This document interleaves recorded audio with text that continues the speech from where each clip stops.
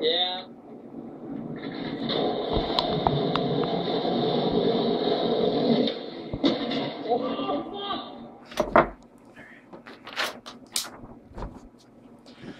Hey, my name's Kevin Aleixo, and I ride with Dick Nation, and this is my medical leave of absence. So one day, about 2 months ago or so, a little less, I was skateboarding downtown Hartford, and we hit up the slippery force there.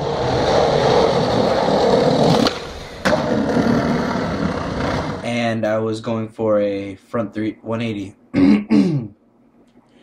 And so landed it really sloppy.